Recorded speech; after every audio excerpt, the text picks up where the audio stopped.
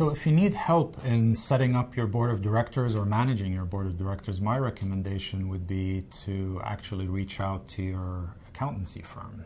So if you have a firm that does your audits, typically audit firms tend to be very capable and very knowledgeable about board dynamics. And one thing that some of our companies have done is to actually invite their legal counsel or their audit firm to the board meetings, especially in the formal part of the board meeting.